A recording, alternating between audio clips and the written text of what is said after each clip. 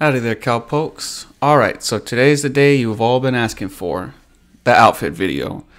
I know that it's been a while, it's been a long time coming, and I've made a lot of promises to bring this out way in the past, but things have just been busy and it's hard to get around with work and the family. But anyway, I'm not going to be giving any excuses or bitching. Let's just get straight into the video.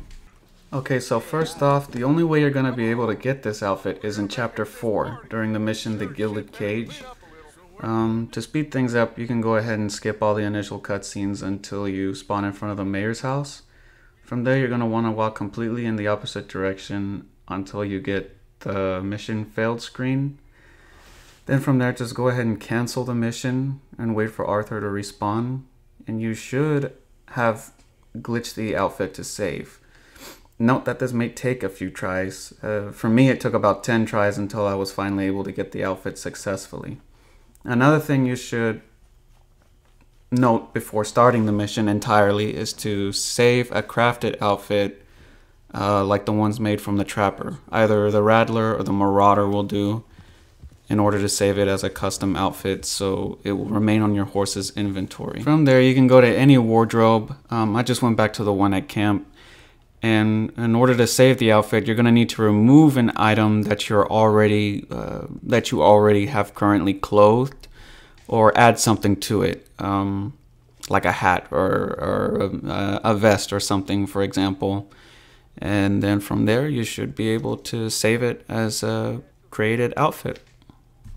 Next, what I'll be showing you is how to create the outfit in my way that I do it. And one of the ways that I do it is I take inspiration from the film Tombstone, which is Doc Holliday's character that Val Kilmer plays. So in order to make this outfit, I use the military scout hat, just the darkest colored one that I could find.